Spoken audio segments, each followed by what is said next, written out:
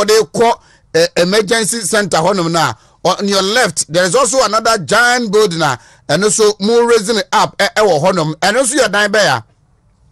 I know a cleft surgery center cleft and yeah they don't say and Kolane Kaya won no be na no pa ebe won no ye de wo natural like ye be wo bi na wo no na dia na no ne lesson bi ne mu apa ya na se no na to kra bedem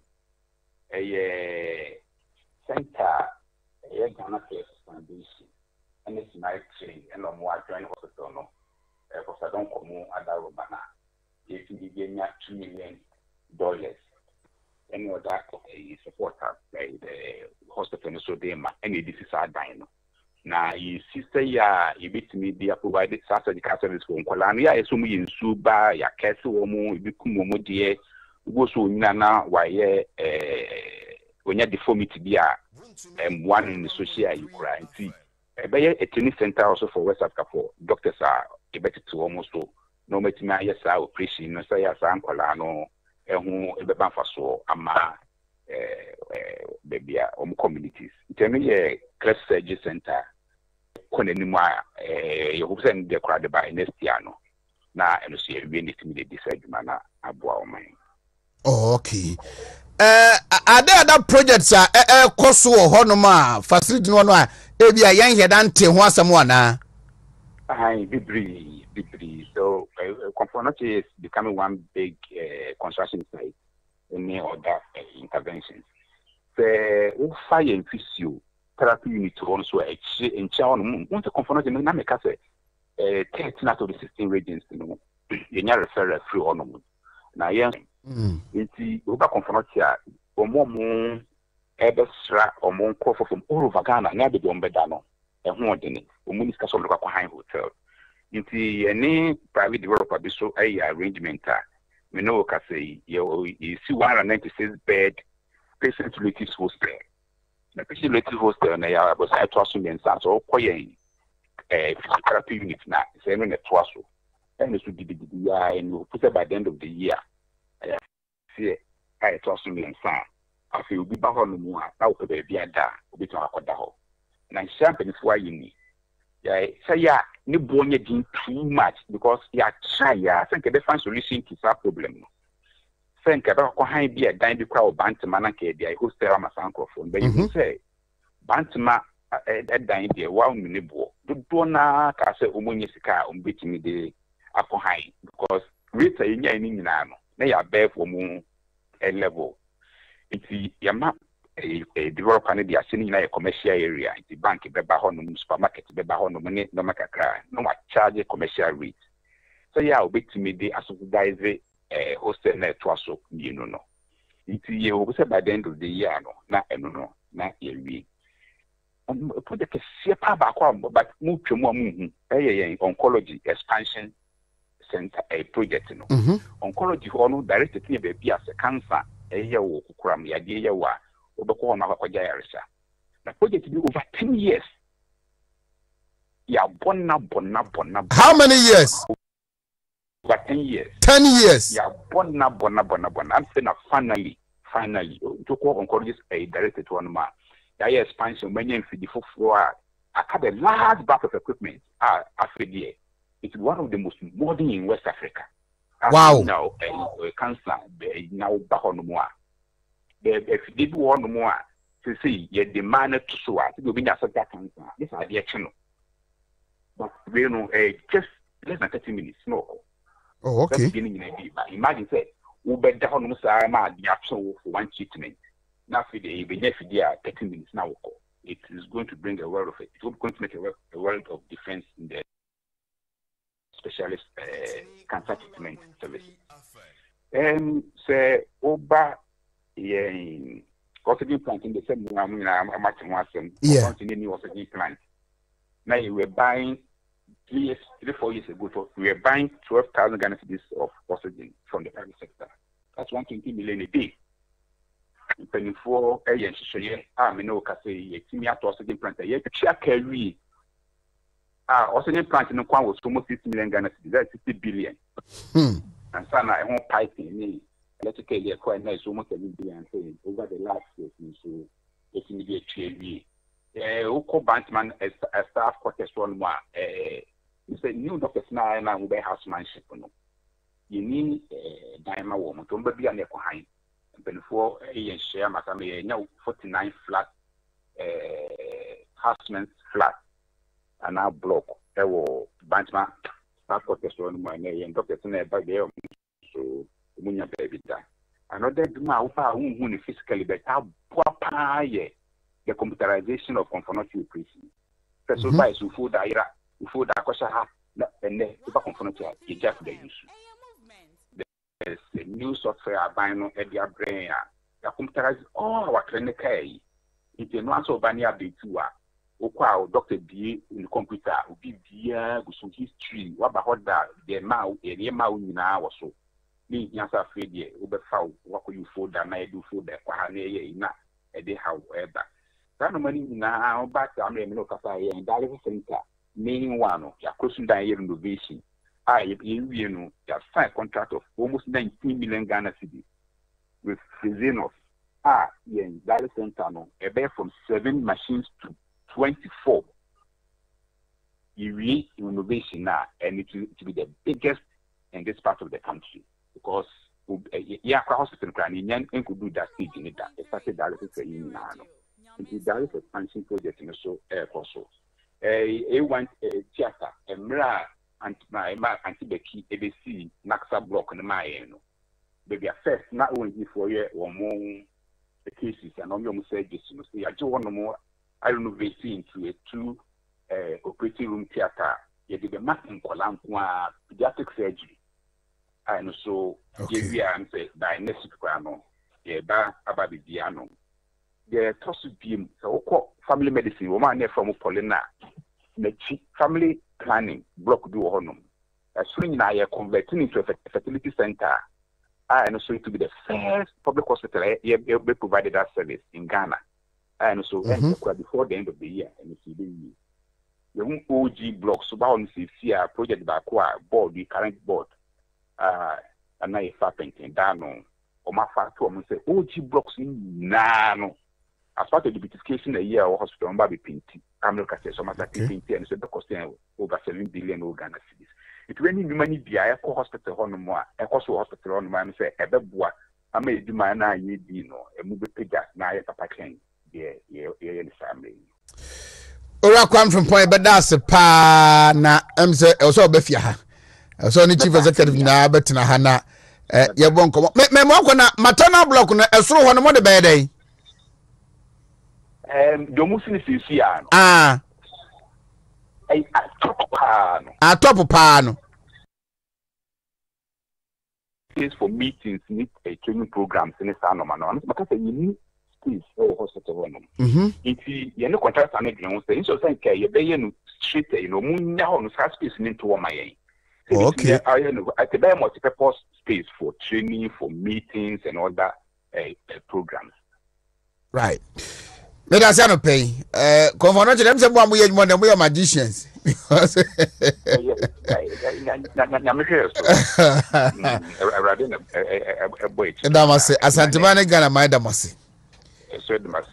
thank you very much. Ora Kwame from Pong and to Confound Teaching Hospital.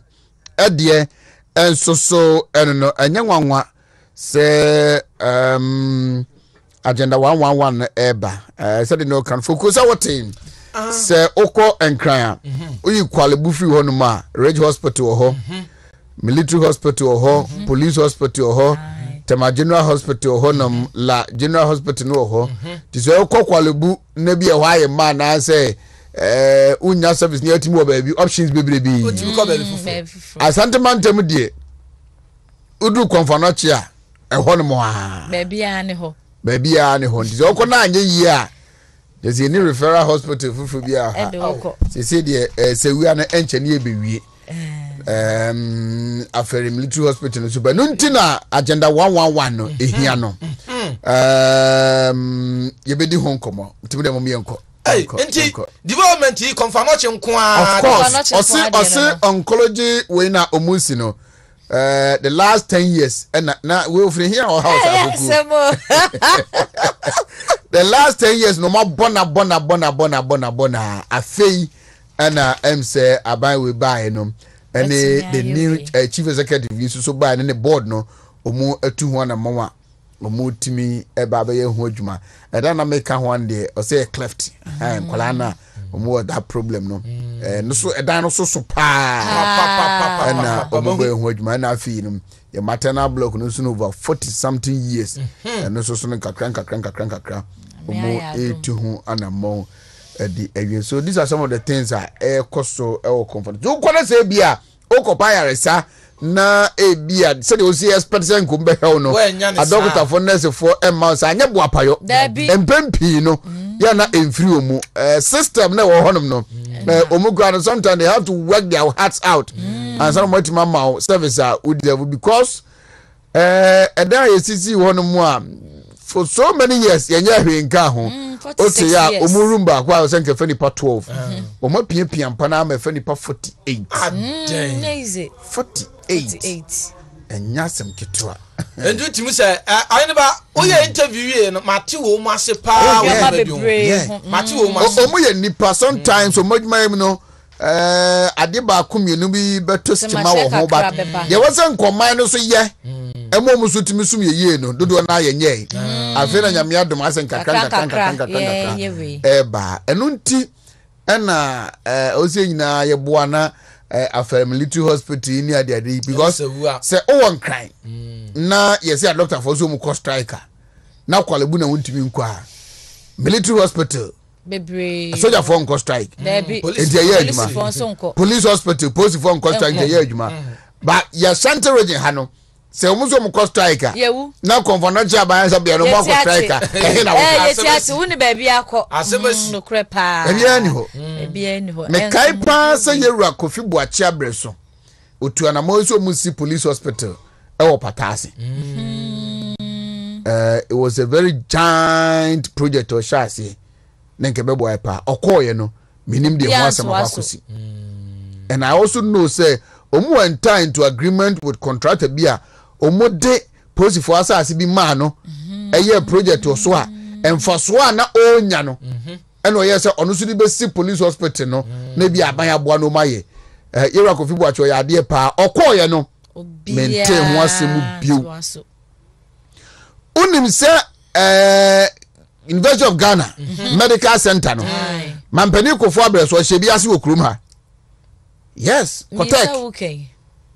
Kotek a giant project anke benya medical center ono mampani kofo koye besinne last year or so na now dan kwaku for the buy yes I remember 2020 election no oba afia ha no na me busa no ho asem because I knew about it and we say there are processes o ma sha se edi ho nkoma a o mo pese on wo hwe na otimi completed that project na ansan we fra ban mu me na Dr. Nsia sere di nkomo be 2 times ama ono so aka se o mo di ho nkomo entinke benya KNUST Medical Center so a nke no so what say the Ghana University of Ghana Medical Center but mampani kufu fra ban mu okoe no besinne 8 years of NDC omo entwa omani ankwa heda da asantema de ni nti ye na mom anyema bi ho ma wotiete na ase e deliberate say Ashanti region ti ye nkonkoye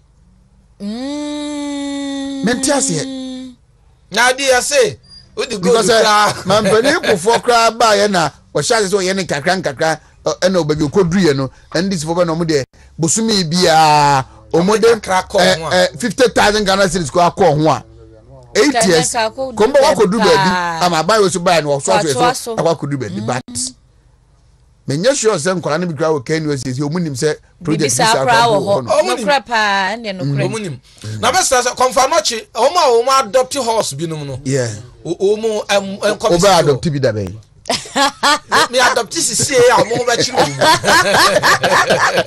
ebe lip service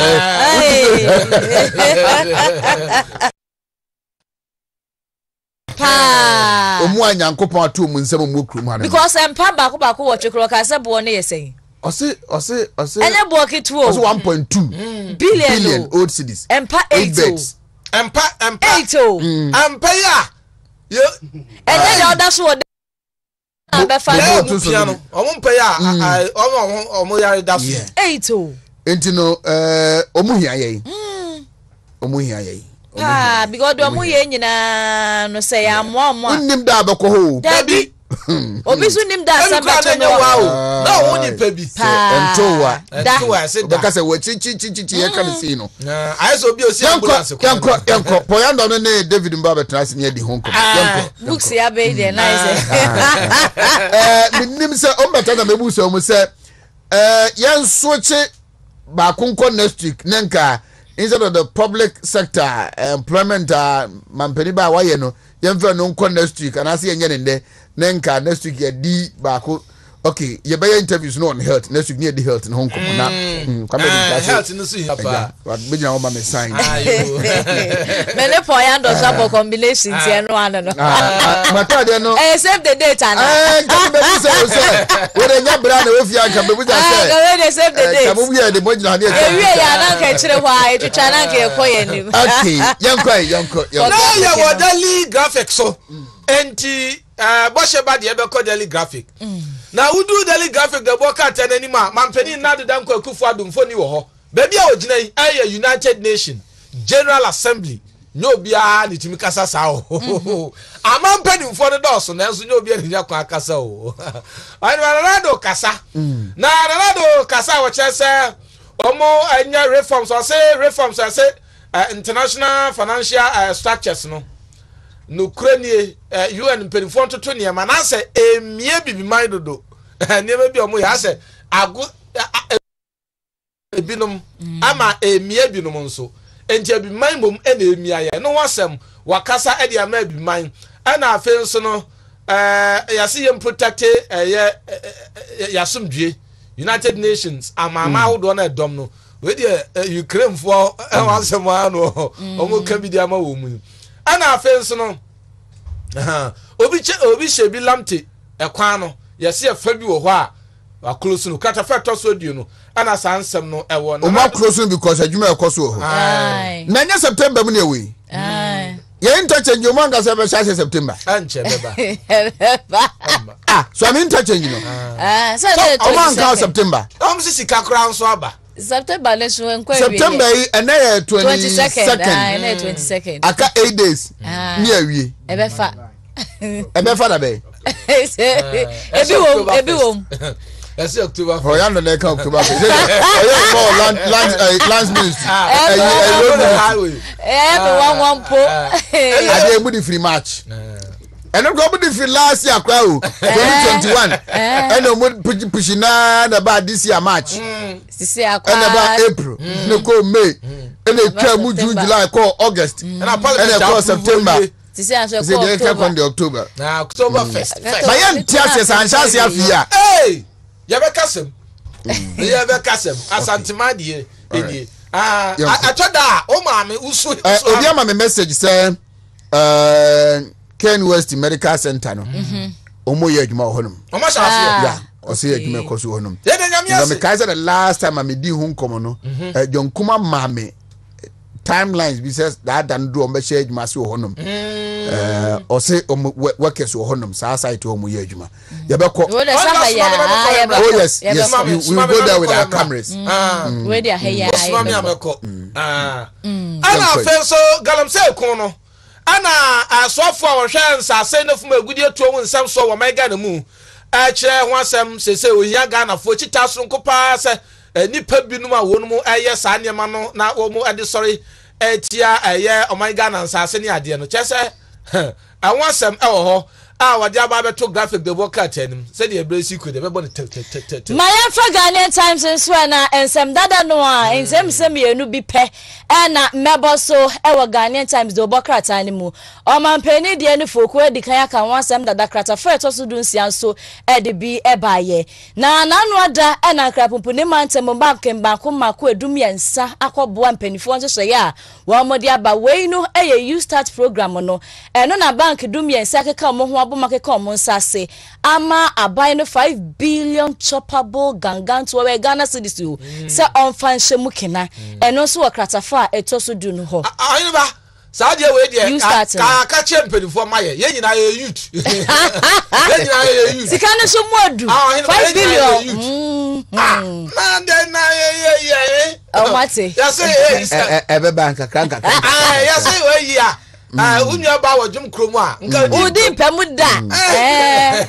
Ebeba say and they say through the regional chairman chairman Wontumi akodi nkomo wa ban mo ma enne maslok almost say ye ma menom union ma adwadifo enne ye covid ni wiase enti no mu dwadi mu ahoche kakaba no aban aba yes enne lipa dodo na over 100 no mu beye mamomu ska kakra wo Jubilee Park na fi omososo ndi ahwe mu how far menim de metete kwa de menim at least adwadifo no bi anya 2000 2 time obenya ade ahye omudwadie mu ntino you start no so beba chama mo kwa me din kase tam no kontimu nyana mo nsore nko ene time mo le ko no asemo e de man ka kra Jubilee Park CEO of Maslok na ankasa ebeba regional boss aja Salu enso chama Wontumi himself will be there many apo saben so mechia no ono so deputy CEO honum ntino ya mo nkora mo hwese omu chene se bika na nka ya jika no asem pro one no yabeko na you start here pa na ayi wo yo ba so wo kwa ware ya buso na wan hweye na wan hwa wo kwa fati komba ti bonko so me hu kampo ama na ba bedi unya kratafa to so miensa eho asem na meke miame name oba aso a wo je nteteye na sofu bi akodada ni nua pani akototo ne mradede na no ato ne so se wo be ware no akokun awure ya sisi ade aposifo ehu ba bia wo de body no ekohye etu body no a ehu nsem ne so akoye bibie wo ho koi yo anya na yemfa chronicle braso sam da oboka ta no hya se na we dey Sodom no Gomorrah no jadamu no hi in fact yetiefo na memo mabaso yetiefo ni ahwefo no they don't just listen to us anazo mo hwe keke yes almost more information pa yes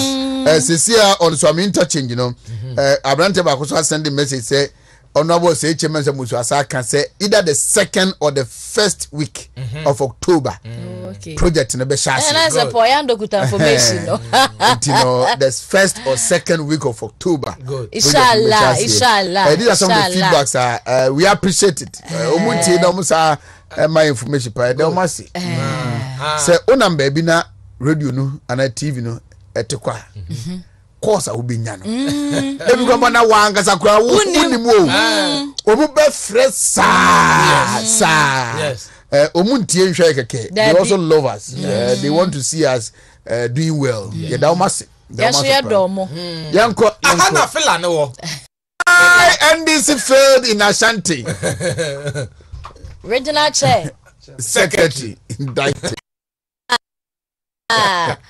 oh la la kwai ehu tebana na kwese mechia wo ono kwamizu kwamizu they are brothers ana na kwesi enti enfoni ni mienu aha NDC bo musobo kwa mo fa so mu di nkugu ana ababa na aso bo ni din ono ankasa ni namesake aso George na aso Areho nice girl ana wanso de no ya se posifo akwa akohu amu a wo mu ade asi nti wa na dongo dongo juma wo die no we so bo alert se wo no edi ntintiman ya sumu ntakrache a wo mu die wuo IGP so akwa akofa honom akwa hede ekoso enti chronicle braso sem do bokata no ensema wodi abani mama father new crusading garden to aso na yemfa nsore ye de obonkrata ne so anopeye na attorney general Yewura Godfrey Damen so enenei wodi atudwa wo say electoral commission ta wo mochi pa for ede ba ho ena afedie fokuo ka yenti ena ma me fa krata we papa no a wo hyesoro ho no ma so hyefu gu bi sade ne sata na so no yesi wo ba abetu franka ede ama ndc ama na wo ka party menyina say nei so akoto aba na watu aba ama de obetumi aboa ama victory no 2024 omaje abendua no aba betena so eno so de no eda ha say ya anope Boston penifo so ni abrepa omo se nsem bia ene na mfra memu se efomongo no ebe shoto no da bi eye bosoro kansem no kura bia enim ayeba na daily statesman di bia o se de daily statesman do bo krata se say amanfo nte enwa say Ghana man peni se ye bie ya ponato bon fete sa uye ebia wo obi a wo sika na pe be bia investment pa Ghana abra Ghana Ghana e card na ayi World Bank wo mu se COVID-19 sika ye didi hu djuma no emu da ofan $430 million no amu se emu da ofan amu se mine you soon ye yes emu da ofan omo bi kwa ngomesa de bia be kan yemfasia muntina kwa be gabegina studio han wo se mo nsore nko enti de obokrata mun sam no eno ntano pede ye ne sem David Boache eba ye share public sector recruitment aban eba ye waye e won no nkomo ne edie nyame adoma next week na afia ba be hwe ya be di agenda 111 no ene health under Nana Danko Akufo-Addo's administration because David Asegina say he has a lot on this public sector recruitment abino ayeno eti Paul Yando the shining hair nitire ho kwabo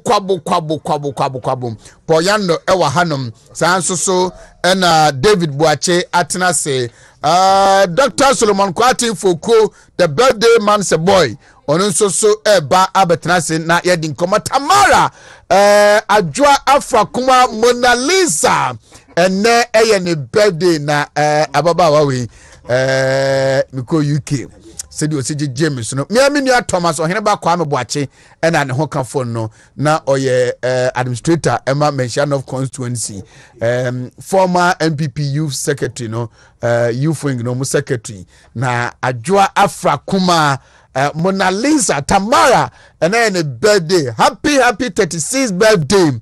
We love you, we adore you, we appreciate you. Nyankopon enshram na onfani fi adumu nko adumu. A couple of birthday wishes and ene anpay wa hanum bebribi na we so yenua ono so di ne birthday ene anpay ono so ya wish happy birthday.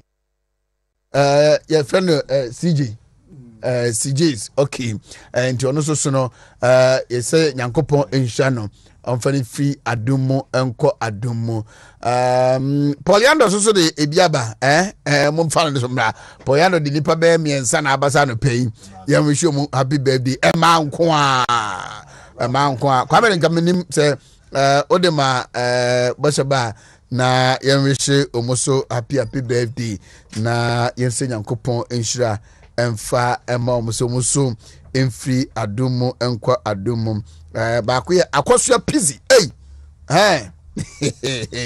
akosua pizzy ni di me do ono ewo pramso hospital akosua pizzy oye nursing and midwifery student ewo pramso ene eye birthday. Okay, and Fidaus Adam Apiedu on so NPP women wing in there will be any no honum Fidaus and so no and pay a wish no happy birthday. And I'm saying the first time I still wish you happy birthday. Is it Denise Owusu Afram on so a birthday and Denise and so no. You wish no happy birthday. Denise way, Monfa Denise mray. Okay, Denise. Oh, okay. My uncle pa no. So the din. My man congratulate you so I think last weekend no Okoji award be ewa Accra ena ene coincidentally any birthday. Denise Kesoa abna papa bi happy birthday to you. We celebrate you, wish you the best. We wish you everything God. Okay, 34 minutes. David Boache Atenasi. David Ediebe too far on flight number 1013. Na yede ekwa na ye share a public sector abanyi ebae no nipa do a wafo mu enwuma teachers, nurses, doctors, one lecturers. Unim say university lecturers aban ba kuno twam no na suapon no su se yemo mu kwanya no mu mfa atechefo suapon no nanso so no bibi ntina aban so ote ya enyi ni nyina mu no ene ya biem tine family du kura ka ho wabra no ndo abona enya hwe na yentimi mu twamfo nyima amanfo zu no adwuma aban no aye enso so Dave Una Machan ya apom to say me adom no mpa boy ho ye pa de nyankopon ase tinkata we nyina wakan Una ho bende your microphone here I still capture David mami kwaku ba ku eni tifi ha no aba kwaku ba kwa pe ye chia chia pa I see me person capture enkrate good David mami na amanfo hwe se we nyina wakankan ya na Peter no was me fa no Poland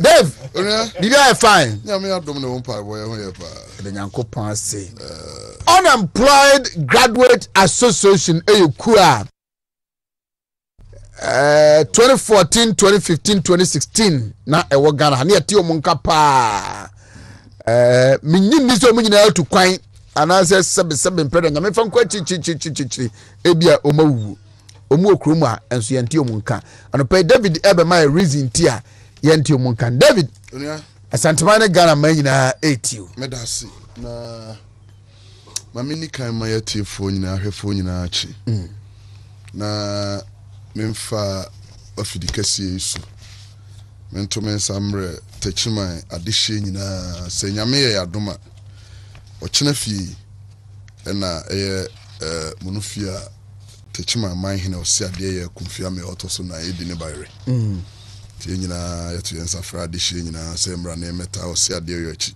okay no achi memene da me ame papa ana pentin fo suje abo nso so bedi bayre techima bay mo hene na afei me ame deputy assistant regional secretary me ne kuma seedu enra no di ne birthday fa no pay na me hu ma na happy belated birthday onuya in fact ne edi be fra say asem de na nso so interviewer we no mesre o se fato ho nyame bo adwada ye bebo binti eya konfanoche interview bibinti yeah Monday entino Monday you bedding come on health and na make us say Monday pa menya enka senkamboti mi asore ntemu a ka 7:30 ni asase edin komo but you say wa onim so ka mesre kiniben say Monday dey mo for time on the on for 2 minutes pe ka ba cha by 7:02 no apon na abo e mawo omu de omu mpekene baabi na papa yiwi doctor Monday wo engagement baabi Monday me hia ofia Inti Dr. Fuku kache metie for ma hwefo nya say Monday wo beba nyame wo enti wo beba Monday wo beba waja tunzo beba okay David Monday wo beba oh nyame Poyando Monday wo beba good enti Monday we will talk health you see confirmation bedi konkomo na fe wi a ya the agenda 111 ewrem on health and continue ye din komo about public sector recruitment aban yi baaye why to be a medem on to make us semira ho no about health institutions are born at Greater Accra yeah na yasre share Washington region not say to you how NBC how department how just confrontation so easy at hospital approve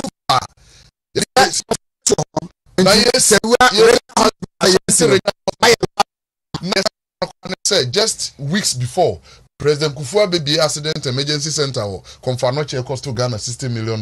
Why do we bring all these things to Ashanti region? And parliamentary hazard. I'll bring it. Approval. It took Chairman Sabunsu and Honorable Oseko to Tafu to fight. Oseko to Kase. Tafu Hospital was seriously under pressure. Because more or less a nurse of Confanoche. Kolebu and crying.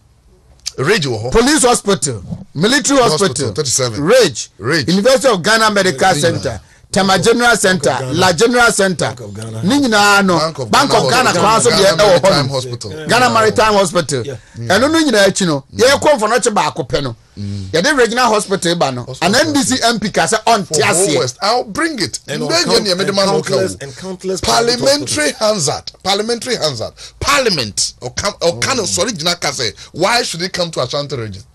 Yes. Monday. Yebedi Hong Afe Yanko. I say, Dabia Kase, Nansay, de Chuchu Abenti, a dear Ghana for ye one. You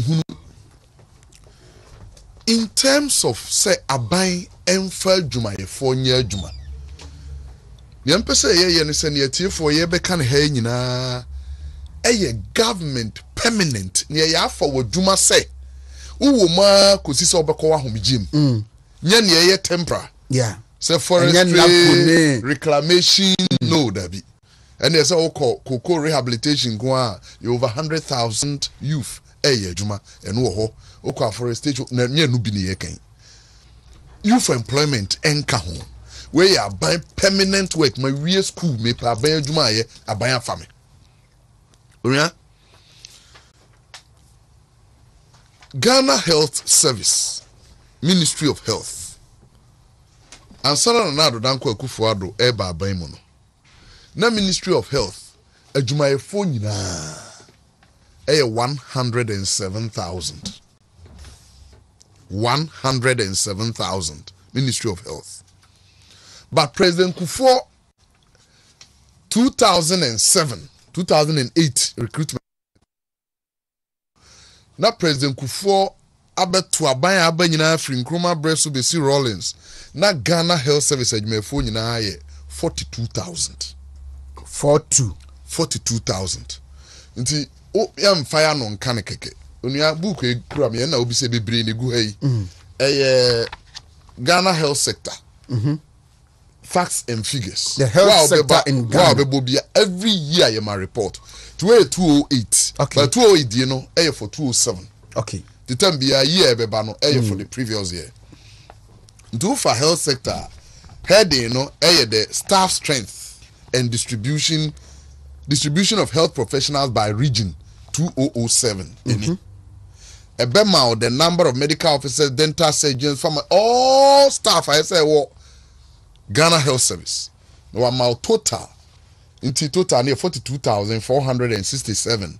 Where data includes Kolebu Teaching Hospital, Confanoche Teaching Hospital, and charge facilities. Good. Charge facilities near facilities there. Ghana Health. Like a bind na ankasa. Okay. Christian Health. Sorry. Missions no.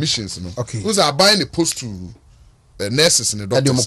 Yeah. Say adopted in Kwandia. Nti mra ye nana President Kufuor Efra Baimu no. Now at least when the last recruitment I have the clearance about 5,000. They bet me I can say 47,000. Very good. And health in a way 2013 you know, it's meant for 2012 unia sani emechire omuno do president mama ebe inherit every president meals hono na Ghana health adwumafo nyina do 50,454. The Professor most time no there you just recruited about 5,000 per in a car good and away near Nanado Danko Akufuado ebetoso na fast forward before this, no. Near President Mama Dieno, last one. 16. Diano so Uridia. Regional distribution of health staff. As at the end of December 2016. Me read it from Ghana Health Service. total human resource in all 10 regions is 102,019. Ghana Health Service. Ghana Health Service. Nti almost say ansana Nana Dube take over 7th January 2017. No? Na Ghana Health Service for nyina djuma for no nyina. 102,000. Onua na ye ka say Ghana Health Service adwumayefo memfam free 2022 budget. Sane be ya obia ehuna. Over 2022 budget na ko pay 265. Ghana Health Service in Kwa. Every 102,000 President Mahama Dija Nanado December 2016. As of way 2021 all recruitment ye Kenya 2022 nka. Okay. Ghana Health Service adwumayefo adru by we crown 2021 208,000. 208,000 from 102. 102 Yes. to 208,000 Ghana Health Service. Yes. We're excluding emergency COVID recruitments. Okay. And my four COVID nearby, no. Just said that form. To prove your form so Omubuano. From 102,000 to 108,000. 208,000. 208,000. They are not quite 106,000. Okay. Normal recruitments. Health service and Kwa. In Tuba, ministry number breakdown. When no munya yes I report 20 SFs. Okay. We break down on it. The medical officers are by 2020. Na dwafa 2,959. How specialist contract na 12. Physician assistants 1,631. Nurses certificate, diploma and degree 79,330. Nurses in Kwa. Diploma, certificate, degree. Diploma and degree. Where your clearance ye beto so ye nyina ne nanado de na nkasa enka ho. But fast forward, we say me catch say up to 2020. But nay Minister of Finance obi a uti mid-year budget na anu ye already the date bempo July 25th 2022 mid-year budget. Finance Minister chere total health workers are by close of that na yafa. Now say Ghana buy for 146,255 into the health sector. By close of 2021, na do buy apomudi adwuma ye fo nko a wafa from January 7th, 2017. 2021 December 31st, 2021, 146,000. Apomudi adwuma ye fo nko a. Iti Nanado beto 102 impim oha enimiunu ono de impim oha bia 9 nti over 100 almost 150%. Obi bisa say na ene omo wo hen this year kan ban mu sonso no ya aban apomudi adwumayefo a na awie suku etifie free 2011 NDC for Abreso. Yes. 2011, 2012, 2013, 2014, 2015, 2016. Now buy to me only hand picking. No, I try come IMF say a few way nurses, midwife, do say for retirement. Do say be a frimu. Yamia to Nensa from Monty, a PC replace health education for do say do for health categories now. If a way na it's just under health nkwano 2022 clearance enka ho and now do offer 146,000. Good. Unyayenko security. Emra na do danko akufu ado aban eba no. Na security nyina Ghana aban security say yeka security na soldier for nka ho. Make a fire service, prisons, immigration, customs, or more Ministry of Interior. Na security for Ministry of Interior. Nina ɛyɛ 53,855 where 2017 budget bi a wohwɛ bia page no where appendix appendix 7 okay. MDA staff establishment and cost 2017 ti Ghana ban adwumayɛfoɔ nyinaa every sector obefa to ekura bɛboɛ ma menja no hɔ saa na 53,000 security service personnel mo under interior ministry by 2017 afi yanko 2021 close Ministry of Interior 96,360 from 53,000 to more ebeka ho no more than 43,000 in less than 6 years. 53,000 ye on call retirement free say Ghana nya fa ahudi a wo ye adwuma wo police fire and kokkrafo no nyina aka ho na 53,000 within 5 years because 2022 nka ho to 5 years na do the 43,000 ene beka ho Ghana Education Service emra na do eba aban mu no na Ghana Education Service staff onia 340,000 Ghana Education Service. Yes.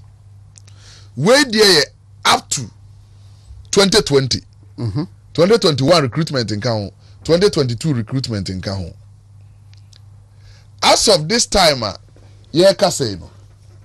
Ghana Education Service adrew 451,267.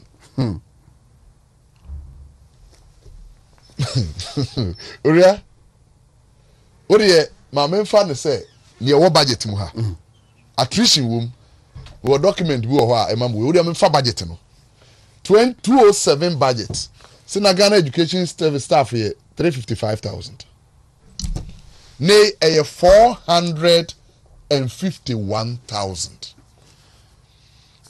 2021 recruitment in Kahon teacher posting in Kahon 2022 new recruitment in Kahon government recruit to GS in Kwa over 102,000.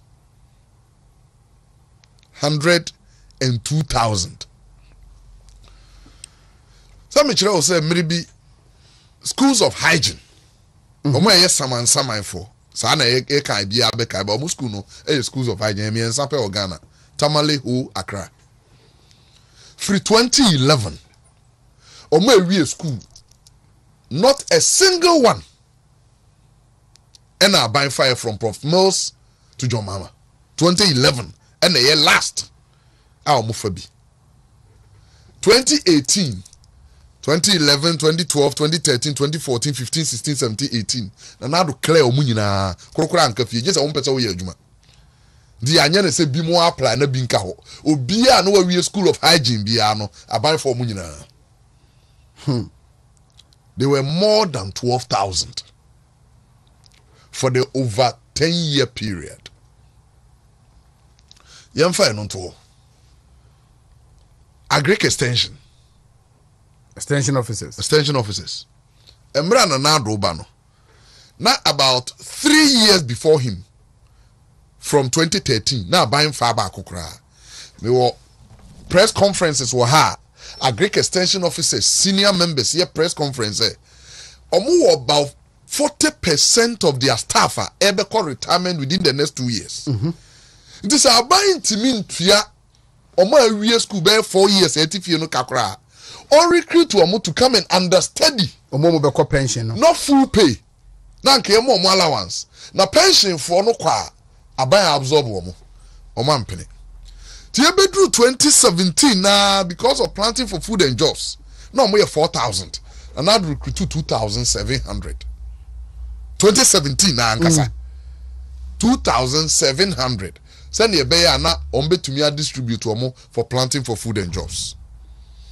Then later, omo absorb omo na awieti fie no nyina ebeka ho. Local government service. since Nanado came, we have recruited over 6,000. Because say offer budget na. Free say Nanado buy you know. Budget be on baby. How much the ministry be a you for do a shase.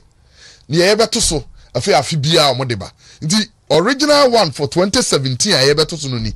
Till you compare with the current one from 2001 you know. And they compare. To for every ministry, every sector. Total Ofaboma within 4 years. Nanado I recruit over 400,000 workers. Direct. Say, we koha abanya juma, no. Direct. Workers are Nanado I employ under 5 years. But the mra Nanado ban. Not total government force from Nkrumah Breso. Ebe senior last 2017 ye faka honne 626,000. Nti say ye fa say ye majuma aban bi majuma in the history of the Fourth Republic aban bi anto na Nanado ba umia government. Eno no person challenge ya Nanado documents aba. Oni say na me chere say se Ghana for ehunu ni ye wo na ye somu yi a kasa keka binom kasa no nka enwuro obi asomo ba ni nyina so me gidi se dwumadi a wama so saa mere yi se ye ma Ghana for hunu aban no emodem mo emfie kakra bi so if we are comparing me let me aka kire say ene se Nanado amfa dwuma ye ni bia bio ansa na yakọ 2024 aba I can sit here with 5 years, no, a bet outnumber 8 years of NDC far. And I believe, say, or might be a tumpono, where no money here, I had it to aba. And yet, they there, penny be beginning on Tiaka. Unya quino, or performance to say, where is your quino performance to say, young phantom, and ye man choir, or boy. This is way or wufu a wobawo tertiary. And now we buy school. Now they are buying me a nubia to home say. They are one neighbor, me worry shemu say. Me banu we school Obenya Jumai. Why simple? And yatem did ye? And ye kasentry. And ye records. Fanny Wontumi ebra. Now we're some funny or no to me emra. It is a CIA kaseno. Permanent workers of over 400,000 and Nanado afano. Not to me the men say sime boaka say NDC form documents so that we compare towards 2024. Yeah, this year I mean what say. Clearance will hold for 10,000 health professionals. Clearance will hold for teachers. We for about 13,000 teachers. These two sectors no this year you na 23,000 abeka. And clearance are yede fa sa numbers way the yede fa COVID emergency health professionals ni nyina wo. And these documents no free MPP ho na free NDC ho where your Ghana health sector in Ghana facts and figures what they wa wutie bia no obo Ghana Ministry of Health now obo facts and figures and obo ko ebe open to you now wa nya kwan ne ye kan nyina ya na bi baby say na mo de akura mo nya na onua you just have to read. Na unu say kasa dede keke ena yemra bam ena abaya jibusi aye hunu ne ode aye no yemfa say na mekan nyame ya adoma na ye fa no bia health and infrastructure na Ghana for ati ase so hade bia we wa mo homode we bi tu tinka me fa hade anka me mark we in terms of health there me tena kasa fidie kese so eto challenge ma bia me na beka challenge obia wono ye party fufura na ban fufuro mu ni osusu se na ban efa adwuma ye fo se ne na Nanado danko akufo ado ayo yi onfa ne nkrata amra na yen compare se ye si ye ba ban mu no health workers nyina ye 102,000 ye ba ye no ya for 146,000 it will be dem kura no be compare me dis all dey be jire ya yeah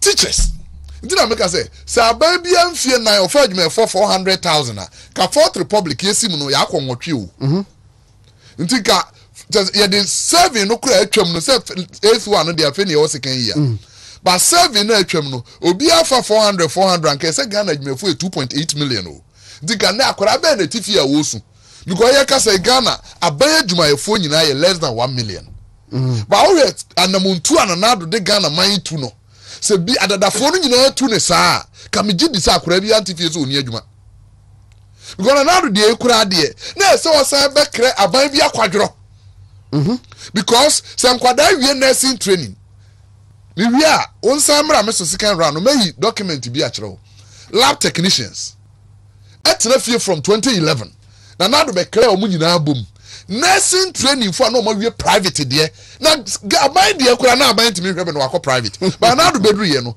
o clear private it just say 1 year otimi to 3 different letters of clearance for health sector ngwa. Why more movie private between this and this? More movie government institution between this and this. A few more movie now 3 letters of clearance. It is now ni me ya na me reho ni say. Now no me catch say President Kufuor initiative why or starting with health. Na ka ho bi. Yeah. Until from 2005 SS4 ye fa be ma be ko ye adwuma wo abaya yaresabia no e wo ho anya de foforo emra even President Wontumi employ nursing training for no omo na no de nani hwe ho no we recruit to be a 5,000 in a year no omo boa because omo de no dey 400 cedis amre kra na enuru but na no year why you focus on befa mabunu a awie secondary school 5,000 a koboa no na NDC for started press conference. Me and my colleague back, Deputy National Youth Organizer, Edem Magbana. Me SRC President will use his no SRC President will leg on. We body pa. Edi beto ho say, "Yeah, onye no oni mu ni a oye." And na nurse for tifie no so be for SS for am back health adwuma. But me challenge no say, na do abaya fa nurse for na pomudi adwuma for se aban bia. Ti esenka nursing training and midwifery groups ahodo a yeah press conference no at least communicate encourage way omo acknowledge no omo aban aba so say oh why are there na ye nuanom aka bi 2 batches bi tifie right you consider omo ba be ka say aban nim ne awo ye say okofa nkura SS4 training be youth employment na nurse for tifie wa bra e wo ho ene say na do afa nyina no see youth employment no kura me nyimfrim Dave Johome mesa ba ho Dr. Voko boss ma chon pasha me joso great so ohwe adom ne mpaibo is it the birthday we wi kura nkwana do birthday 1 week nyame Israel nyina amen sister bi so chill meji obia so se fana do bia meji obia so so num ne pa meji obia so fantastic birthday Adobia, good morning and happy birthday to you. And come on, ye aban wo ho se ofo manfo adwuma titu so monya ntetiye na yenwuma no so akwan bedam se fa adwumafo kuhyemu a na so aban na twam na yenhu ne sa aban we bai obo no homodin bia ye nyina chine se bia yenkaza aban fo obi adwumafo mo ntua ne ka but de bibia si wo wiase ne ntakatu akoteka mba ko mienu a na se yere fi ya aban no aye nyina Dr. Fuku onye ba mami chia obi chia pechifu nyina pechi number 1 me chia pechifu nyina no chia me brother number 1 number 2 for nyina no chia me brother no chia doctor TK Fuku oba se kakai obeba onye ba yeda dividends because he's still young and fast and figures na ejuma which is good which is very good waka public sector hon be brave onu so kasa o public sector nkwankwa kasa aban ne hwe yeah the private sector employment wa boa amana kosoro papa because the David can you know me yem class and because me ne ete head here unse me there from my background no the public sector no cost will be crying and sense true, but the government has done so much. And yes, oh sorry, I know if nipa say me person me fast and I say me 3 more the main nipa. Say economy no want me expand, no want me and grow economy now, David. You can't recruit anybody. And this our recruitment we now cost by almost 70-something%, because what me recruit to about 400,000. And the total government employees this year employees this year is less than 1 million. Next will be the 400 I can hold. David, what about mathematics? The idea back on within the shortest possible time in Barcelona. So let's commend him for that. Let's comment. And now buy back one on to me for none years in Trimuned no, but when to me and grew economy no. Wasa when to me and grew economy no, when to me and grew there, won't me fenipa. Wow, no, you don't know background to me to the enemy, those are what you are buying. We know here, no mammy, you don't the tiffy. You're sorry to light him. Edrian crow in your bini, and crying in a coy. Now, Quassy, Sabi, Equa year. Yes, if I offer as if you know better, I'll bet you my bow here be pambo. Now, dear, moody dear, and moody diaka, say, bring Crammer credit me bigger. Now, call crew no say, Jim, you need no better. The Oba, why be pambo? Because there is space. So the government of MPP has continuously creating space. That is why he's able to employ. That is why in the midst of COVID, in the midst of this economic hardship, one this year you should tell me say, and our buying you should tell me say net freeze employment. Who can out to but one can question. Also, can say net freeze employment will be or no this will be a and sign will be a bishop and those. That is the meaning. Today, you maintain the status quo, you maintain the figure na ohoda da no yemfa ne say teacher for Ghana nyina no ye 20 emu 2 akọ pension emu 2 aka baabi emu 3 atu kwan teachers be say 5 and answer 8 free mu no 8 na free mu no nti workers hey abusuan for 8 free mu fa 8 mission. That was what he was doing. Na ho kakra the trickle effect na trickle down effect na won say ohireba once at a point in time na private nursing schools no college na lanka egu David, who said private nursing colleges in the United States? Because you can't University be a no Kumasi, private university, and now ne fapping pagina nursing. So they suffered because application can't be in top. I formed them krum instant admission, one admission, and your move. They were Radio Mahama, but more than the intimate phobia. Because some we are in for more dear sanity the almost in your way. It's a hoka can reduce employment. Also private secondary private university because lecturers are no form part time, no form in our Wontumi and Fabio.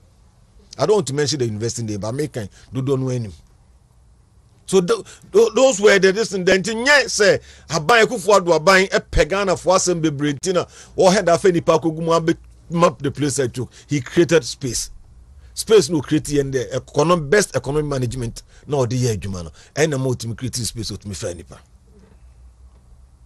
So that is Ubuzami question. That is the simple answer. Anyone say a choir out me fast or fair nippano. A choir of fast or any without to teacher for tia ubiaka tier 2 no one pension because our pension one I say tier 2 no one be a kekambria house me say tia.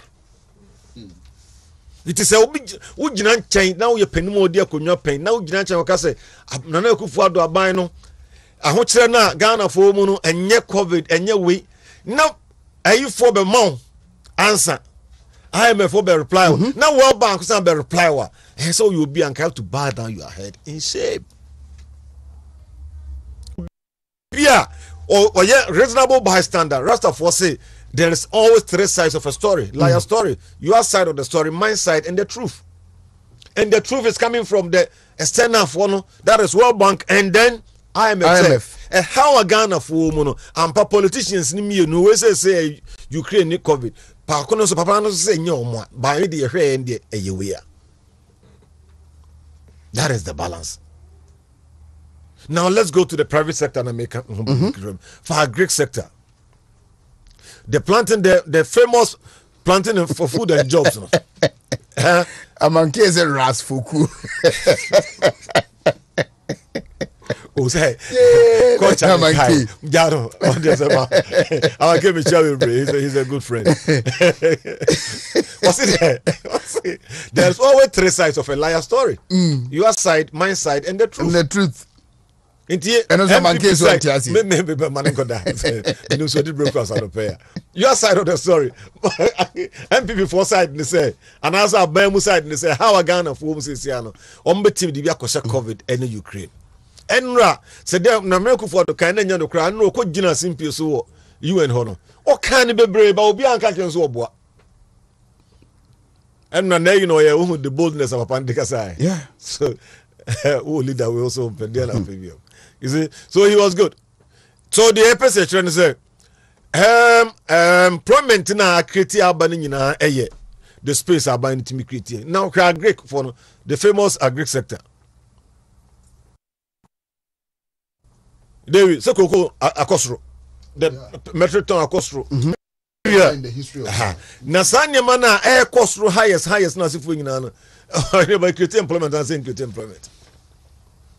Ghana Hana say, okay, say, you are likely to get more a buy juma formal sector for Kwan because of juma. But the agri sector, the way improvement has come to agri sector, so me a Kwansi inquiries for agri sector employment in Kwamra. Oh my, just maybe up to December. Yeah, the figure never try you people who are moving from the cities to the villages and answer to those places, someone has a number every day keep increasing. So the agri sector, no, the informal agri sector. David was talking about formal agri sector. He was talking about extension for way for. I don't look at that because as an astute entrepreneur, no dear, no, me share the private sector. So the agri sector alone has created a lot of employment. Problem Ghana when you say it starting near reduce the informal no near formalize be near money be bring. Now the way to go no any Ghana card digitization.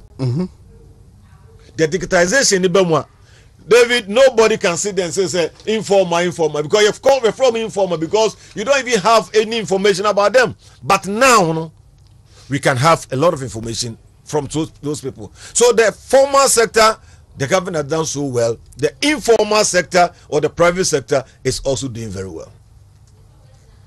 My friend Tonaton, the trade is also moving to those particular sectors. So I don't like doing comparison, but anywhere anybody stands and you call me, say I buy a chair money about with the number employment at year. There's no doubt. Both private and public sector, MPP government stands tall. NDC government, when it comes to employment and so forth, the only way they will talk about and say, demonstration in Tuamuka. Yemfa we know. No, almost be 2019, 20. I go and find out. Money or more. With all respect to all more exams, I be truly be. Some condemn batch a year, a year 2. No, do paper exams by a community or 20 and certificate. None of the not take no better be in 2020. Those people no more touch on power. Come head and whom be on Domocose Street. And sectors in the Brim, Oba University Cremon, will be on any school, no, so acquire graduation or you, but no. And I don't no reset etro on Tromia and a certificate in Brown or so minimum in a real school by any sanity. You understand? Yeah, I'm saying so those DNA come on and a normal almost create those and near man ebemon. A do chairman's watch here. Kufia champion. Me who know. Any on there to see. Chairman, where you can wait. Chairman, good morning. Me point ya me no. I think we can move on. Sir, there is enough evidence. My head of department, my way at a point in time, no. And then my who say Obako office. Now letters, application letters, I be good. Or dex for whatever for. I be good. What's a student? lateral ratio is all trust say omra for interview and I recommend it for the next action. Yet I bet also net freeze. The other round say there is no vacant. Sometimes it's not vacant you. Student ratio then quote ye. How won't mean can be beer? Won't mean materials way more and send here number one. All you have to do is say there's no vacancy. But doctor side the crank no vacancy. Plenty. Doctor. Okay, sir. Plenty. Investors by 2014. The investors here more hands. Because now we several investing council. Now the application go. Now we needed over 300. The whole institution of UCC. Out of 300. Yes. 27. Yes. Nti Obameso Nesta. Ni ameke nyina manfa tertiary anka ho. I'll prove to you their concerns and how Nanado solved it. 15 minutes after 9, Dr. Solomon Kwati Foucault featuring David Boache. And I'm call Paul Yando Way. Now, 19 September, ya Abaisa issue krata from Finance Ministry. Say into rotation nurses eka over 5,000. Bosheba Boame. Na me read it through. Paul Yando, the man with the shining hair. On also so Emra na yenno MD and come 18 Honorable Abna Osei Asari, Deputy Minister of Finance, and Nisa Krata, and I say 22nd, right? There's a 19th, there is about 4 days equemi and omu issue statement, from Ministry of Finance, say permission to pay rotation nurses. And was TT or say please refer to letters number the reference and I say the Ministry of Health is hereby granted approval to enable the Controller and Accountant General Department to pay rotation allowances to 5,239 diploma nurses and midwives and allied health professionals who have completed their licensure exams and have started their 1-year mandatory rotation with various health facilities across the country with effect from 1st October 2020 and have been verified by the Nursing and Midwifery Council. The emoluments of the intern should be charged against the compensation of the employees' vote of the Ministry of Health in the 2022 annual estimate. Anti-rotational nurses, 5,239 diploma nurses and midwives, health allied professionals, and almost so abayin ama green light ni say yintua omu eka. Poyando, the administrator, Emma Ashanti Regional Communication Directorate. Paul, Hemba, Mintiwe, Medasi, na Mamimfa kwenye na Mincha Regional Minister, Simon Semesa. Yasi BBNC, Ntia na Yehudi Anipaye. Na so yasumdua da ne da yetimi eko yenyuma so ba no ya de a cherish pa because I know na aso stay here till now. Tie bebo na baso.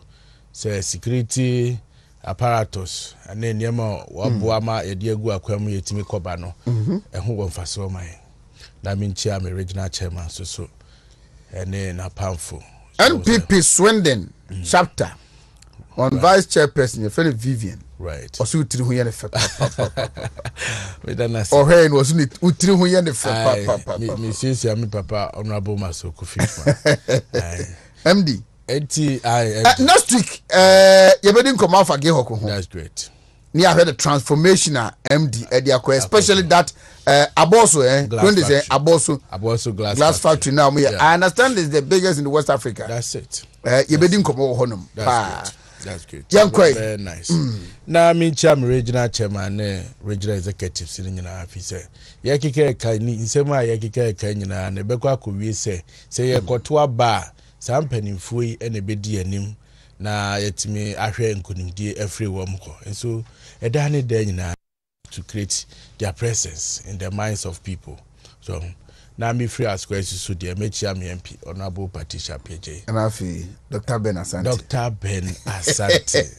development man boy yanda obo adwuma waskwa na Ghana ha nyina so I would say ye bona baso Joso MP so lawyer Ampontua Kuma John senior me no ebe communication administrator no or boy with information flow from the finance ministry say be betimi edi edwuma pa ewo communication mu ye ehia say be bona baso ejoso ko wo so a obo ne homodin nipa ye oya de wo say ye bona baso no election kwa ewo nipa eniso ye be chane na no pe Yasma yeke dedi kan yebeda David ase papa. In fact, he's one young man mesret. He said the no you put up an appeal. Me I would love to see people voluntarily no one more year juma ebwa party in key abai positions. And the message is a minion Hanam. No, Mr. Minka. Oh, yes, yes. Person to be our better house. So, yes, yes. Yeah, tear for the now. What it takes for David to travel from Techima to the studio here. So, yes, oh, here back. Oh, boy, papa, with information flow. So, yes, to me, I'll be so glad to say, Yenina, the Anumbe Tumbi. Sempenifu, who ye be more. Na yemwa yenua so that I know say all company nyina no information gathering information ya dey that form sacrificing everything to gather information for one kasakra who delivery enya dey that form nti e be stress the party for yenhwe na yemwa yenua. I'll be so glad to say me who party nya o born who modern in key positions ti e be danas wo facts and figures or dey gu ho amayen na ohinba kakra meka afa ho yese enye se ye sorry ya ne se wo fa nipa wo ni standard bia ne se wo fa ko keke wo se wo hotel nti nipa ni wie school na wa fa no na se wo ye adwuma wo ye wo enhyehyeye any standard e wo niema ho anya hwi bia ye mfa ne se studio you cannot say omo operate camera e kra no e wo se ye fa nipa ba ko pe no. Oh, sorry, free or call me so. There should be somebody there. Piano and she share one. Aji mama nkwana oni sise bi otimi ka say my deported Chinese 5,000 you could be say immigration for 5 Chinese for kra amabo my mundu 5,000 utim say akika no an okika bi no odinam so atase it is a CA ya ka say o check nurse to a population ratio and a patient ratio WHO for say nka 1,000 Ghana through Akufo-Addo amemo papa nti 1:839 nti ye kra no the recommended ade kra nka ye nyina no yenim sese ya bro so aye ni eti ye ka bibia enye se ye ka ne kwa se wo he free SHS ye de ba ye ejina hihye bi so say oman bia betum pon a I was say about 40% of oman no fo no etimanya tertiary education chesi ye ni na around 21 to 23 25 oh baby eti edie ne be fa so ana kwan be ne be fa so a ye betima boa e ma sa de yetima rechi. Then we realize say sikasem is a major problem for say transition from JSS to SS now the be tertiary no. There's a barrier. Enti abaya odwene manfo ho no obeyi sa barrier na free so that nipa dodo ade no so say wo ye na ekoso a that is why yetimi nya double track no. O just say amanfo no sana no na ye problem no enti me trase na me tie NDC for say mo kafa free SHS wa me dwen ho amenti ase say bia nka ban de ba ye ti say momo ya ye say ye no 1.5 ama momo transaction akofo me then you goes to tell you say bia implement friends policy ana ade ato ho no enya the needed impact no But free SHS here easy can say move free. And cry kwa busua ma ebi kwa anopani area nyina. So ka bibia kire wo say aban no otimi identify a problem. You see, identifying a problem is part of the answer.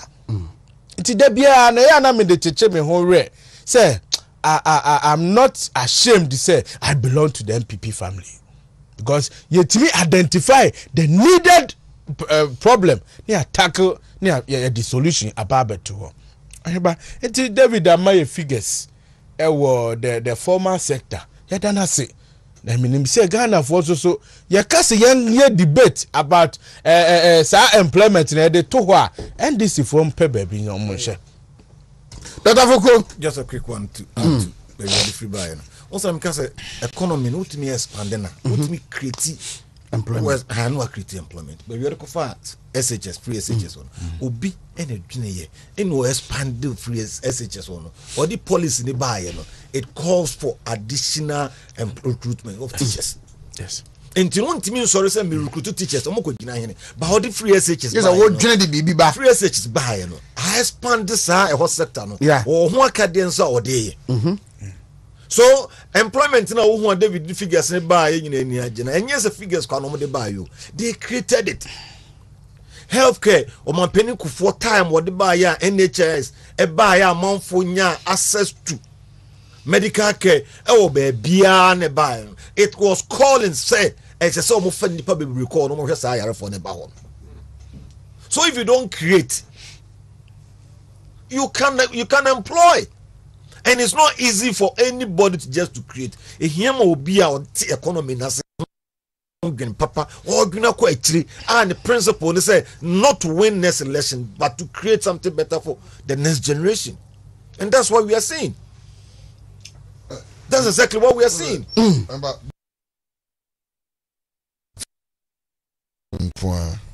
About 8,872 teaching staff just because of double track. I would say your normal teaching recruitment, your teaching postings in the name, but double track buying. Now, sir, buying your teachers, because not teachers now to me running the whole year. Until double track schools unkwano abai recruit two teachers additional na ebe boa na omachim bimo for gold and bimo for green eno kwa 8,872 and a non-teaching staff caterers I say ko boa wo of 1,445 eno year 2018-2019 academic year in a 2020 Omu said na still there was a gap, and so on 7,730. Yes, free SHS no nkwano e create almost 19,000 jobs for double track nkwano for teaching free senior high school. Free senior high no nkwano. To school say double track 19,000 because of double track. Now say buying your teachers ebe handle because it says nti me colleagues I mean omu we training. Na bimu good nti say God for ofia ono so amakwan school this a green for so makwan teachers no so amakwan so the be ababenya sa double stream of teachers no it created 19,000 spaces for teachers but near schools no almost all every double track no now they are maintained because of the numbers because abaya create additional space for the students and then every double track so those people no now they have spaces to teach. Oh, what yes, yeah. The government that thinks. Yes, you can't employment. You can't MPP for us home. Me, unim say my regional chairman for health service workers union. Yes, I'm a unionist. Workers say what Ashanti region. I was their chairman. Regional chairman for health service workers. Health service workers in Ashanti region. Yes, I was the original chairman. Me free her. Me fight say. Na union no adwin na ye retirement we call retirement near Moscow me fight say ye credit system should be introduced by the unions say who mu ye call banks interest ne so enti union no dues na ye tuano every month no ye fa bi mbo workers no me kwa lunch ni sisi o cut Ufri ha no pay. Me free her. Time no cry yaso. Me kwa kolanche. As a former chairman, me kwa kolanche because the current chairman is a chairman who na wa fight for say. I was here nya fund for workers. I know about Ejumaifo Aki Nkita Udi. Say, Yambuama is okay. Then Monday we need you here. Oh, definitely. Because we are going to talk about health. Definitely. Monday. Definitely. Eti oheba. Ejumai ni bia wo Ghana ha bia ni bia ni mu se. John Mahama ammo Ejumaifo. From 2010, yeti etu na Dr. Foku aboso. Avreho. So Ejumai ni tier 2, 5%. Ya titi ni pa ye ho asirim. Yo. Not a single. Ya na no na metie John Mahama no complain say yentwa neka. Sa yentwa obi ka ya. John Mahama sa yentwa o ka ya. Wo fa obi a teacher wa bobosia wo ne yire ho. Wa bobosia ewo ni nua ma mo ho. Akwa adwuma. Na over 3 years or year juma 36 months. Every yesu we see metua with 3 months. Don't Mahama asem ne ka no. Eti ene wu su se yentua oka ena ha na wu yentua oka meme po abeka che mi nyode. Eti pa se wunim ko abefa so abedu sika. Me na abebi sama asem. Onye demonstration. Ujeje man for fast so omusa ka omusika wo so ye demonstration. Na arehosem na bi mu ka se wo kasa bia oboni nye se the man adwuma ye share na ye bo ya ate because on fa wa asem nko e ma ye ntie because 5% kra no ni ehu se na wo coordinator I tell you the director general will tell you say contribution kra adwuma for tuatua ye fa coordinate no ubedu senate wona enduru ho that senate for the statement aba say contribution aba jeje wo workers ho say wodi ba betua mamo no enduru senate ha eti eba adwuma sam e Ghana ha dia NDC does not come in so anybody or tia bontia ye ka wa na do say ontie now they are making fun of this government, you know. They don't know what they are doing. I will wish say, omu take it time. No mun go through the mills. Some of us we talk with passion because we are in it. Yahundia akoswo. Minimu krano, minimu se Anglo good heya. Ni atum. Oja say yatum e wa Anglo good heya. Nipa be 20,000. E was en komu ye adwuma. Yatum ma ye railroad tum for edi ho adanse say. Na ye see e ton $1. Ene na na do danko akofo adoba. Ye bie. Wanko bono meboa. Wanko ye tumu. Eti ye ka employment. Do mama beka say, "Why your Commander Sugar Factory?" Ye fan say factory bo aye bi. 1. Meboa. Nana do aye factories do say. 204. Ani nyina no say nipa baako kra na e fa wo mo a. Afa nipa 204. What you say? Eti no, ye can you masem na ye fa niam ahihia akwa mu a. You need to think through something. And send when you bibia betu table no so. Then what jina so e de aboa o mindful. So ya na ye me ya. Say ube share media, social media now no. Ye nuanum MPP for ni bi, they are even making fun of funny videos. That is their strategy now.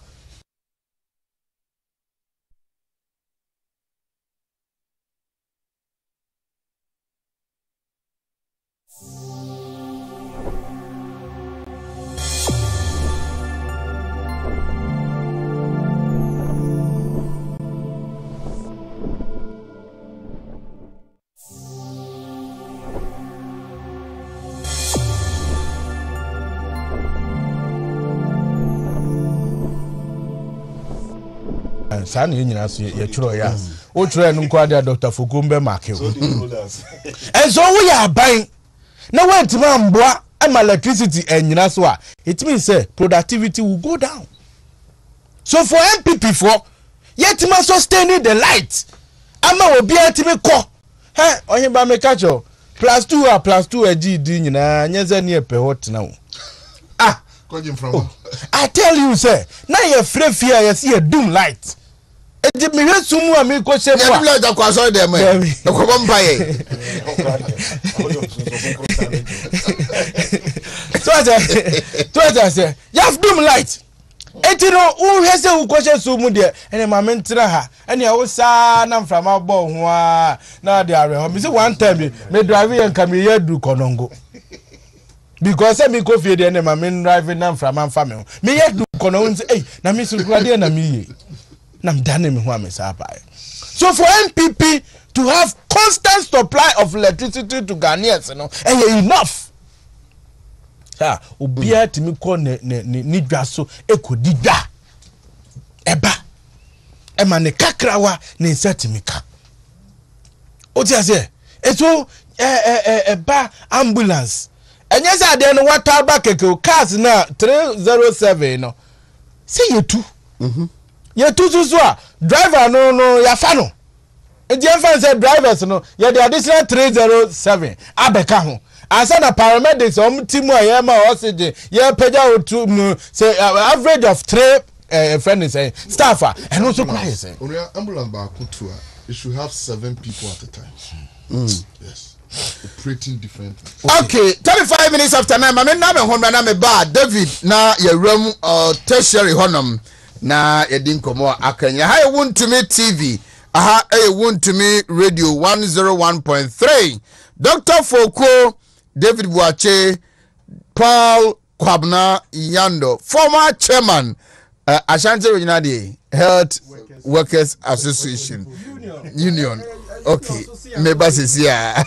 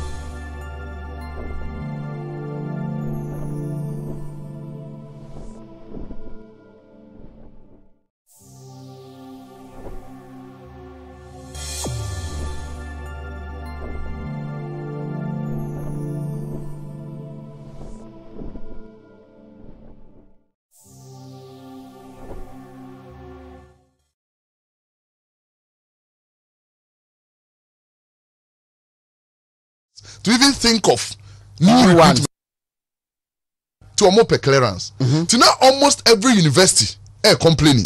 Say almost our strength. Then by now, University of Ghana Penyufo Nyakwan Kushian as old student to congratulate him. No, mo dia sem no to nanim serious. The whole now mo granted 430. What I'm saying na send you making na all the universities e Ghana no.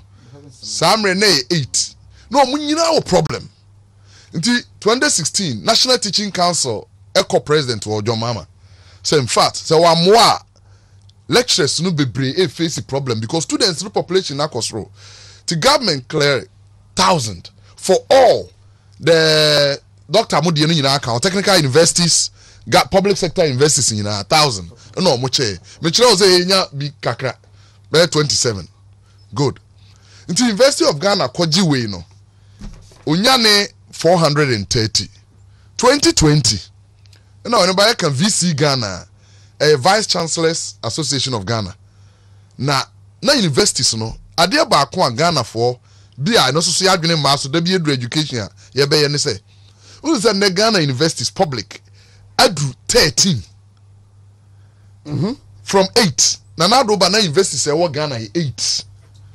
Public universities. Na 8. But na ye kasa no 13. 13 because not 4 be campuses of other universities. Na a full university a autonomous and independent will be out. Apia minka ewo Kumasi ha. Wa Navrongo. On your bitch. Yeah. A year beka ho so many. And so a full me professor ba Professor Rignaco Simpson. Ona no a vice chancellor ho.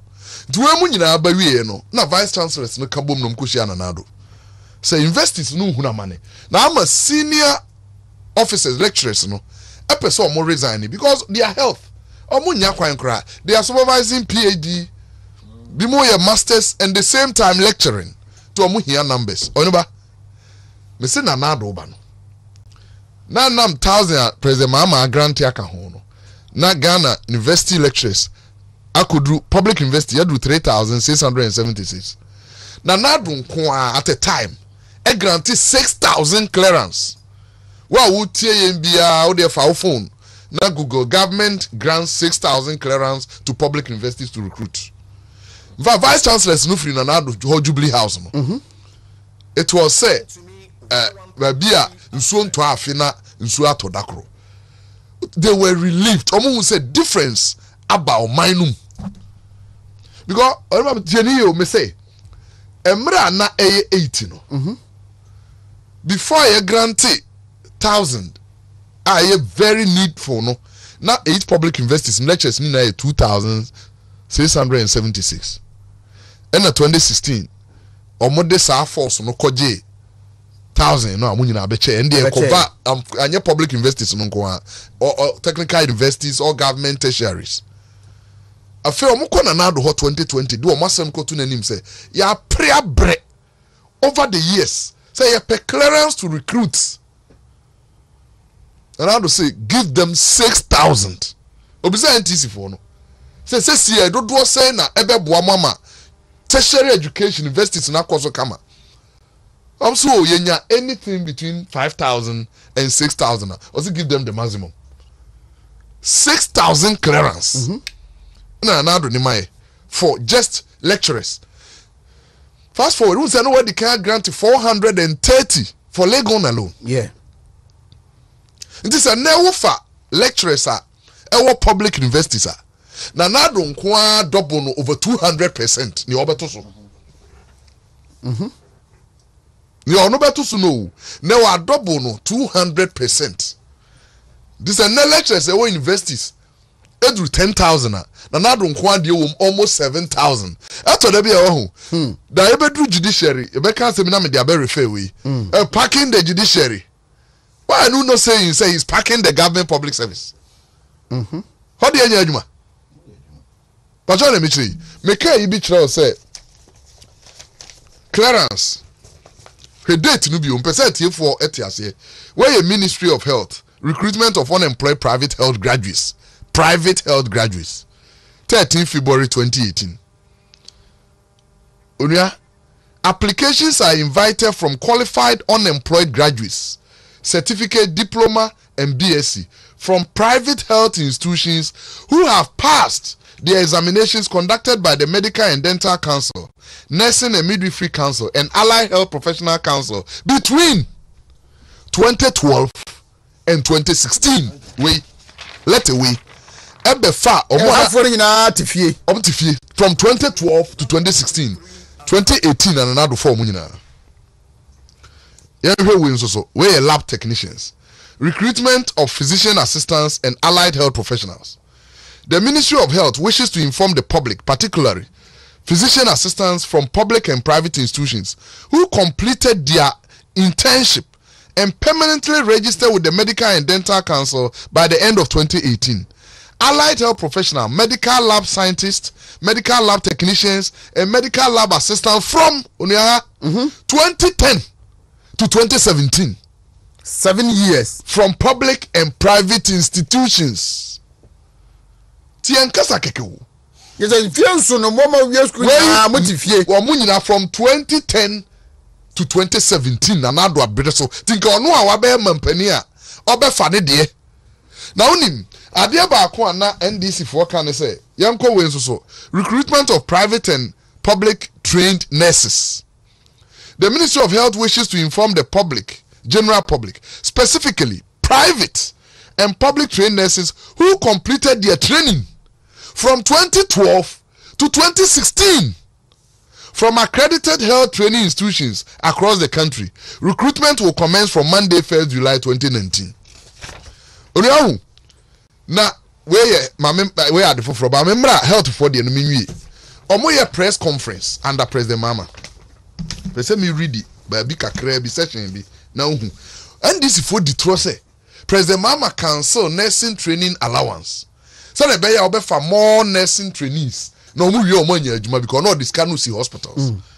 Yenti we make I just a middle paragraph because you if after cancelling trainees allowances, abnormal rise in school fees, and cancellation of back pay, government is finding it difficult to employ these qualified professionals who completed in August 2013. Where then lies the future of nursing and midwifery in Ghana? What then is the fate of those currently doing their national service and those undergoing training in various colleges? We therefore challenge all Ghanaians, Nursing and Midwifery Council, Ghana Registered Nurses and Midwifery Association, the Health Ministry at large, among other stakeholders, to rise up and defend this noble profession from its abysmal prognosis. Psychiatric nurses, midwives, general nurses, community health nurses, health assistants, and even environmental health officers from the various schools of hygiene are all unemployed. Meanwhile, there are several psychiatric conditions everywhere. Maternal and child health related problems, communicable diseases coupled with several environmental health hazards, but insufficient human resource. Where you under President Mama? Where your environmental health officers are making? Government approved financial clearance to recruit environmental health officers. This follows the approval of financial clearance by government through the Ministry of Finance for the recruitment of environmental health assistant officers who completed their course of study at the schools of hygiene in Accra, Tamale and Ho from 2010 to 2019. Nanado Abayo 2010 to 2019 no come na boom 9 years no employ mo once o man na wie schools no Ho, Tamale and Accra on betena fie Abayan to me onua we agric extension officers press conference o mo ye they na kan o mo wo spaces a o mo hia se nka aban mo kwan. Then some will come and just do understudy of senior members. Government has given financial clearance to the Ministry of Food and Agriculture to recruit 2,700 extension officers to provide technical support to farmers in the Planting for Food and Jobs program. That aside, 500,000 farmers will be enrolled onto the program this year. The senior agricultural officer at the Extension Services Directorate of the Ministry, Kwesi Abaka Kwansa, announced this on GBC. Where in another Dubai no? Where a local government service. Only on and on. People say, oh, hey, you clearance. Yes, say the no can keke. Abide the employee nipa. But fortunately, no, it goes back to tell you, say, nipa na we school tifie. Be a 2010, be a 2011, be a 2012. No more we school under NDC. Did I be ambitious say? Echo school na so mo post to omona. In can 2 years tifia omo ka say abayin fa omo. Because now do are clear over 11 years, dear. Be a 12 years, dear. It's better than 2 years. But 2 years, look at the good news is there is financial clearance for them. I don't be already be wahano. Pajon emitri. Until the essay Ghana for who say there is a clear difference. So to see a pada. A mamunum to say because say you won him dear wa mamu. Then you sit down to say dollar kosurunti abai enya de. Then you see somebody intellectual. Oh abai agumani mase. How? On fan crowd check bibia o. On here bibia what is going on in the world? What is this? Yen fane say yen analysis. Tu a wutie yen no. Man fane kasa ken you be kachre Ghana yedin. Tina da bi mbisa say nay underemployment. Yen fa employment nko gina wo say yede no to aba. Na yen fa party mienu no megina wo say ba konfie nwotwe nipa a wo fa ye no yede ba konfie num e de be gina ho. Nti wono koto aba na de wo he na wo hwe ebe ma unkranhye ebe ma hope. This is a say ye banu ye bema ubisa first. Obo the first question say Graduate Unemployed Association. So obi a School of Hygiene. Not if you 7 years sir. Or better Graduate Unemployed Association. But by recruit na on TBU. Near what school muno e won kran she wo hope say. Me say me not if you no wanya adwuma. Ti me hiasa me ko tibi because hope wo ho ma me. Obi a no we lab technician. Medical Science Laboratory. Where we tifiem kron. When you hope bia obe join the Graduate Unemployed Association. And nay oye juma to a near daji masadi no biu. Near what school and now we school afini no or hope. So say be abayi to make clear 9 years me afidie me nya twen hohoma me de beba. These things no and ma so obi tena se no hwe mawie local government service school bi Young fire tifie agric extension officers Maria school agric schools e Ghana I don't know say miensa to say schools of hygiene na ya wie tifie aban to me fire met Graduate Unemployed Association go Maria school ifie no mu fie nsia metifie emra so kra che say ga me school yi de me wie a ma chere afi ye post me na ma di fie nso a esese e ma met Graduate Unemployed Association e ma aban no hunu say na sadie bi eso ye no wanye aban foforo aba. Right. Well, no, because many Edgeman I say graduate unemployed. Let me employed. Yeah, for me. It's a Graduate Unemployed Association. So be some intra agua. Agu because ni petty and na say I buy for Majma compulsory no. Na na do for munina. Remember Dr. Fokoso per the figures are definitely mine over 400,000 Ghanaians and are buying amomu ejuma aye from 2017 eba. And now yes, no correct. Fuel boy ekosoro yatoto ne mama pure water kra no yatono boom dollar no kwa na ekosoro awonkyere aba.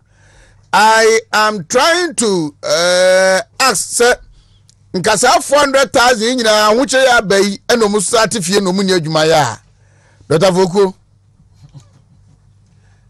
for figure 400,000 Sakrana is a mistake. Don't go dependent. 400 no be as now dependent, and they also contribute to the development of the economy. Because of what to do and the work to Boko Hospital be we end. Income no be distributed my month for nyebi. But I mean concentration pano any private sector employment. Because those the youth no more doors to change figure and cry account. But the government is doing well in the private sector. I want you be born by us and say on kosunye mo oma in every environment no enye good so that the private sector no will flourish. And on ADC for adwuma na MP for mo dwuma say we DC and also MC Kumasi ni we muna. Try to create a noble environment for the people's business to flourish. So Kumasi ha, Ashanti ha, ya find say business for whenever so you came a boss who you were the best thing say policies are the back cronimu ama businesses akoyie no bring their one businesses na kanu so nyina because the governor has done his part. And what can sort of compare enye because sometimes woko fa bibi obi de ne be ye wo ususu dua da bia you celebrating because nipa na mo no modern it would one can sort of compare enye. That is why some people are complaining. Even though bebre hu here some complain there, but some of them have the right to complain. So anybody media medimanu besu can say the private sector and the government should do everything possible. The all you know very good. The KMA balls, there's other friends, the DCs, MCs, no, all areas, no. Or anybody and no mon kasa no mon so no and try and create another environment, no. So if the Kumawu DC area, what's the name? The Ajekum.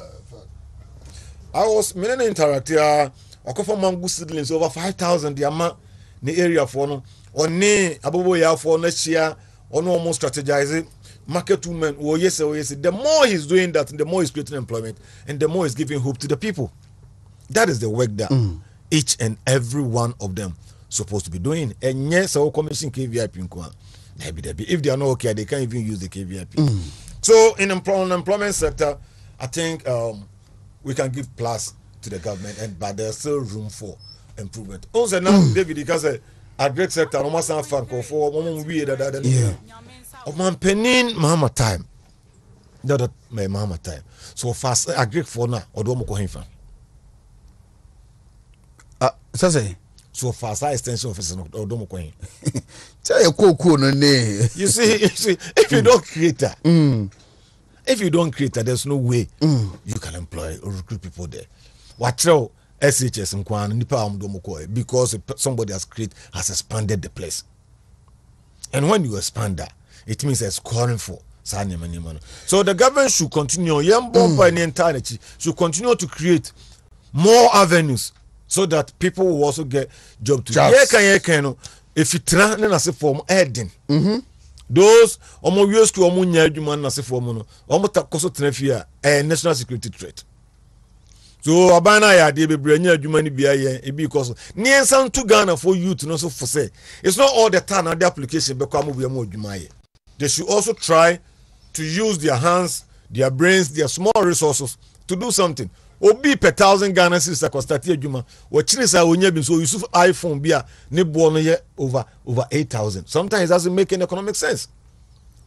Let's advise all of them. Yen country say agban no bon homo de en be there, but the government cannot continue and say obefa obi adwuma. The rest no so let's encourage them.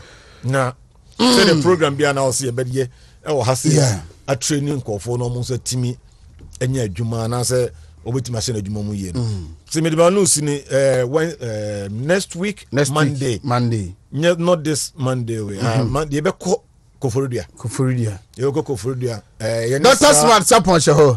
Any smart Sapon ne your team ne be ko Koforidia akako yes smart cement for training number free of charge. Free. I mean sure. MP no hono or Kofi Befi. O host you come. Fenu kukuti. Boy. Yo here ba ho ti obi a wo Koforidia mama MC no susu be mama akwa aba pa. That is fine. Nti obi a wo Koforidia. That's fine. Especially nyama wo ti ase no. Otini nyina aso ase. Queen Elizabeth Shebata me pacho Food and Drugs Authority ajatum.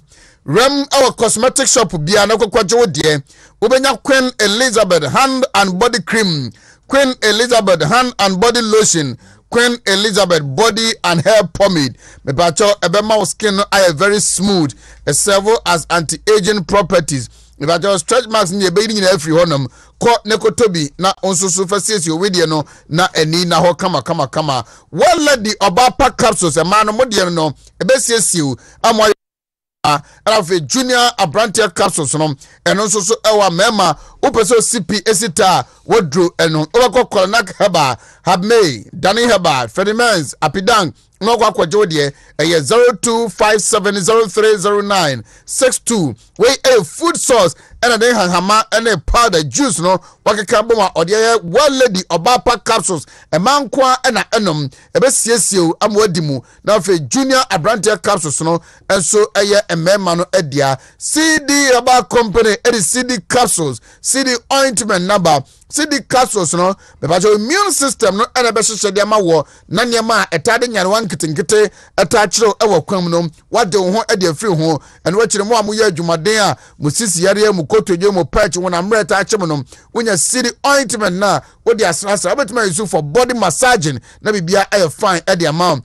0505 767 425 0505 767 425 herbal shop no licensed chemical shop no pharmaceutical shops no okwa ubenya bi ato and talk about the no spanners 3 powers combined for anti-aging opposite improve memory no mental sharpness opposite blood no a flow ye e nipadua ne mu a me pacha wo de spanners ginkgo capsules na enwache no eno the Spanish garlic mixture and capsules no aba na mo amu nante eche mo transe ye adwuma for long hours mo driving for long hours we basic from no na wona se apagya bonisi swollen feed enwache no ojonson tentem diabetes how why kese abroso sade adoso e woni paduanim treatment of sciatica halitosis sabi wonum yinka e mane mo menstrual cycle na managing ye na brane bo hunu da obeba na oba wa meto traffic light no me pa cho ni nyina mu no obabobo Spanish garlic mixture and capsules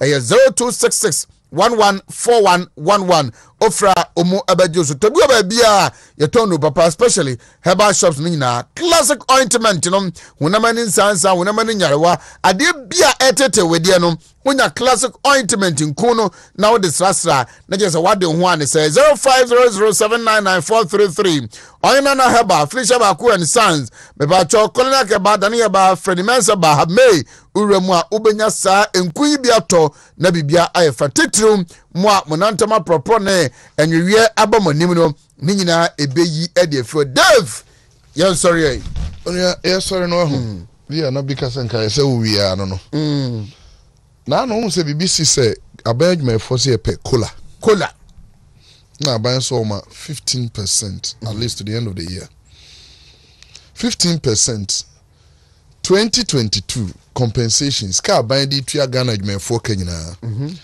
35 billion 841 million 137,277 Ghana cedis.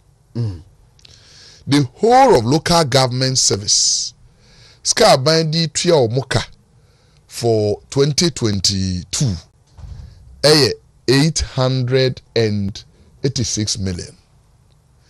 Workers ni na 36,000. Adwuma for local government service ni na o. Onia health service workers in ska bandi tua omoka 6 billion.